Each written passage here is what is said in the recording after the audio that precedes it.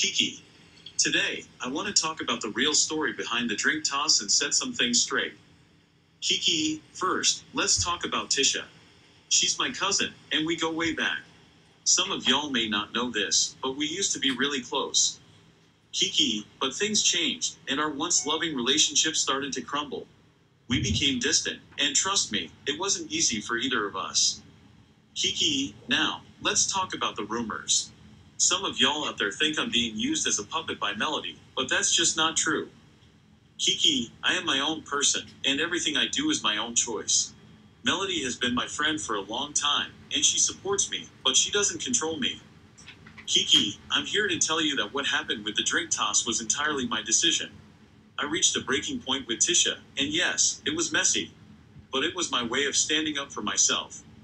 Keke, I needed to make a statement and let Tisha know that I won't tolerate her toxic behavior anymore.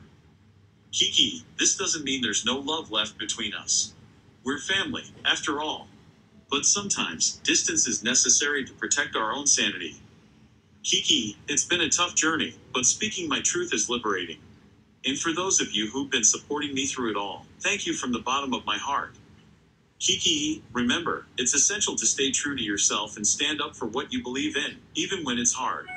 Don't let anyone control your narrative.